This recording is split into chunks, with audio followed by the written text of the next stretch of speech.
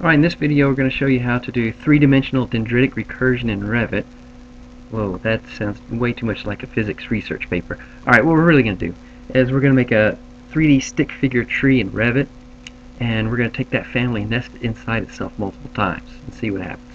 So let's start off with an adaptive component here, and we're going to make a stick figure branch and tree pattern here. That's where we get dendritic, I guess. So let's start off with a couple reference points. So on here and here. Let's turn those into adaptive components. Alright. And this is going to define our trunk. So let me get this one up a little bit higher. There we go. And let's align it so it's a nice straight trunk. Goes up and down vertically. Let's align that one to here and here. And let's get this one underneath it like so. Alright, and one of the things I want to do with this family is I want the branches of the tree to be proportional to the trunk. So, you know, the branches get smaller, will be smaller than the trunk. So I want to have a reporting parameter that drives the length of the branches. So to do that, I'm going to need a reference line in here. And I'm going to do 3D snapping from there to there. And let's put our reporting parameter there. Need to set that reporting parameter to reference plane of the line. Go from here to there. Alright. Let's make that a nice round number. So it starts off nicely. There we go. And let's turn this into the reporting parameter. Add a parameter. And we'll call this trunk length. Alright. Instance reporting. And I'm not going to have any control over this, so I'm going to put it under the other section. I like to put parameters that are either derived or calculated under the other category. And I'll need a couple more parameters here. Let's do some more here. Let's add branch length.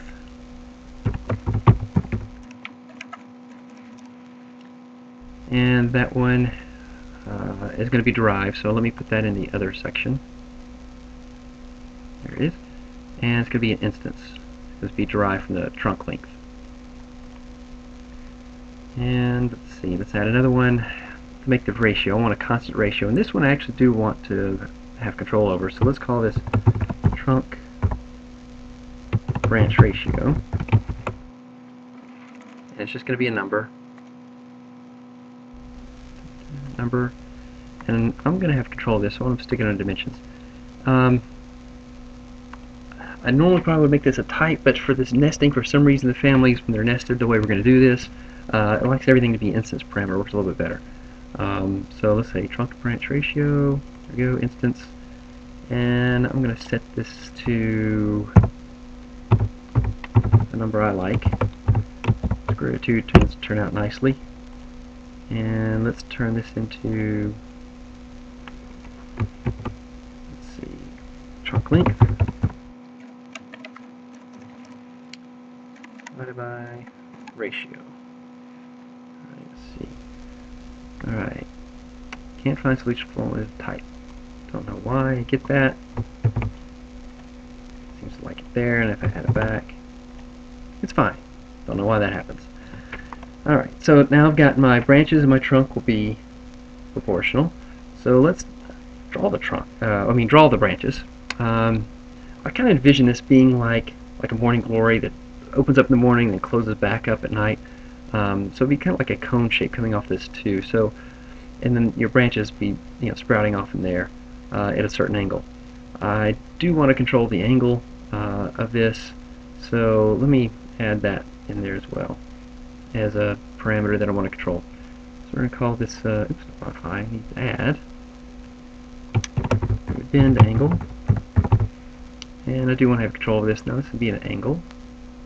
There we go. And again, instance parameter, and we're just going to start off with like a 30-degree angle for now. So I want to control how the branches come off the trunk at a 0 to 90-degree angle, and also have a trunk ratio.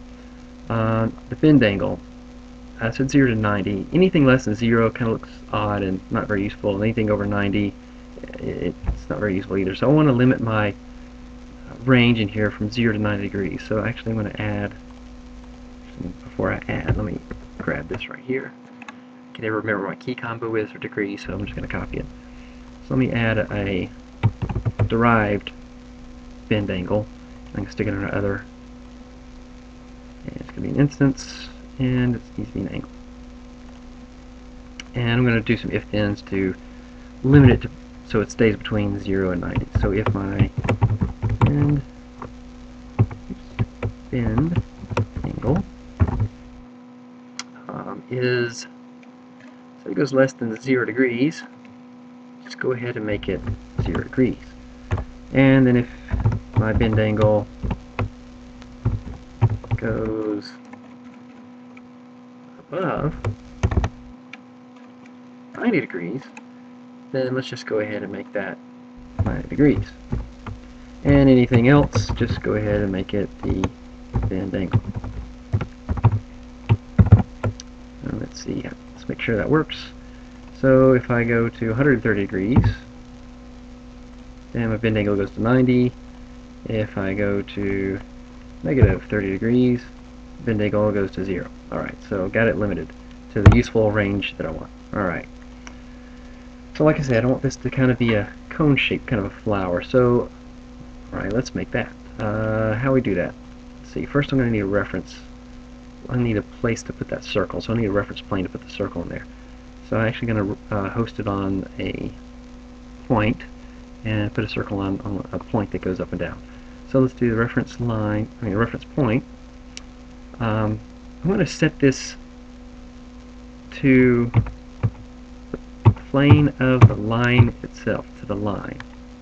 I'm going to stick it on the line. For some reason this doesn't work too well if you have the points stuck onto the adaptive point itself, but rather it's better if you stick it on the plane at the end of the line. Alright, so we got that one, and there it is. And we're going to give an offset, a couple feet for now, and I definitely want to make sure I see those reference planes. I've got to be able to select them. Alright, there we go.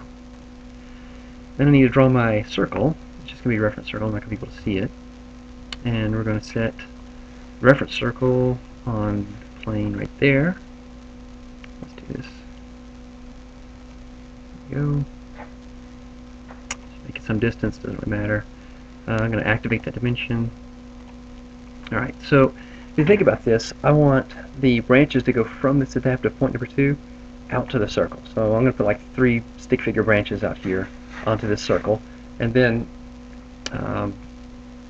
what's going to happen is, if you think about it, it'll go up in the Y direction and over in the X direction.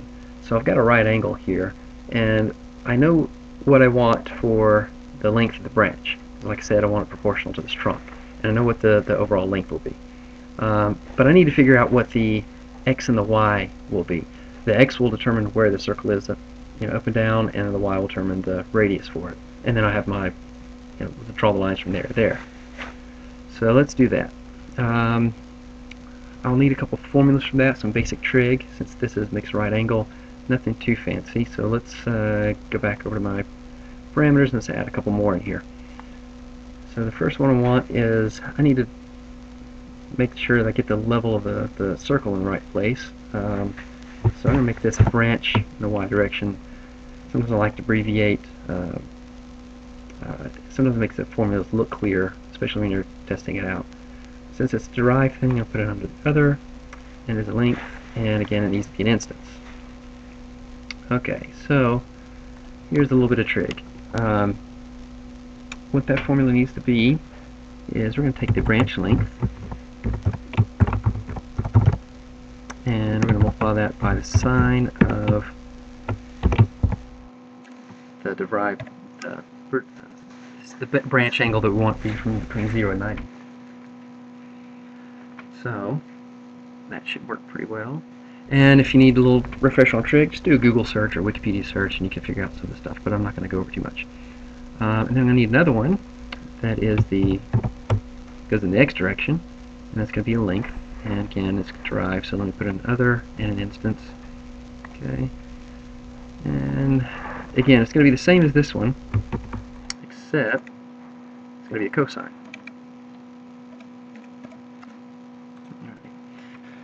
Now, there's a couple funky things in here with the way I've made this thing.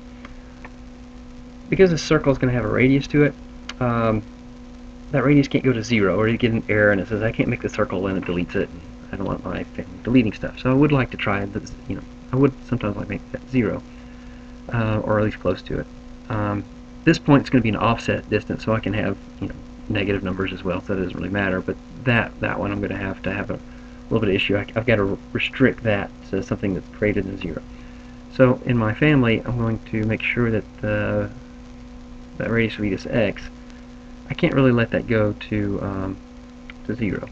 So what we're going to do is modify this thing here, this formula. And what we need to say is if the derived branch angle equals 90 degrees. Alright, let me go back and get my degree symbol. There we go, let's do that. Alright, so if the branch angle equals 90 degrees, there we go, then I really want it really small. Let's just do 1/8 of an inch. That way we have some positive number and it doesn't go, give me some errors there. So I need to do that. Alright, that way you can try it out, make sure it doesn't go. So if we try this out, see 90. So there, again, 1/8 of an inch. So if it goes to 90, I'm really going to have a really tiny circle there that everything's hosted to. So let's go back to my 30 for a second. Alright, so now I have my x, my y, and what I want to do in those directions. Now let's assign those parameters. Get this thing moving. Alright, so this point needs to move up from the end of this line, up in the x direction. So let's change this offset. Actually, it's the y direction to my by. There we go, and I'm going to assign this to the x. Alright, there we go. So now I can create my little cone shape here. I'm going to create 3 reference points on this circle. One there, one somewhere over here, and another one. There, good. I would like those evenly spaced. So this one, I'm going to put it on, just make that at 0. This one, I'm going to make it, alright, so each circle, half circle is pi, so I got 2 circles, that's 2 times pi. So the first one's going to be a third of the way around. So we're going to say 2, oops, I need to do equals, 2 times pi divided by 3. I think that should be about a third of the way over. And then this one, let's say equals 4 times pi divided by 3. And there we go. Alright, so now I have those equally spaced along that line. They'll stay there. Third of the way, third and 2/3 position in the beginning position. Okay, so now I can draw my branches here. I'll do model, snapping. I'm going to go from the adaptive point up to each one of these. That error message winds up not making any difference. It can be ignored, so I will. And from here to that one. Alright, there we go. So now I have my basic family here. You can see it's, oh, I forgot my trunk. So it's I got my branches, but I don't need my trunk here. Let's do this. Let's do another model line for the trunk. Let's set that and stick it on there. Alright, now, so I've got my basic branching pattern here, and we can change some of the values in here. You can see what happens when I go to, say 0. Yeah, so it flattens out, and the length gets long, the x direction gets longer. And if I go to 90, let's try that out. Minus all the alpha axis, okay, sure, yeah, because it's going to 1/8 inch. Okay, there we go. And we can try other things in between and get several different kinds of. So there. Now my family's doing what I want.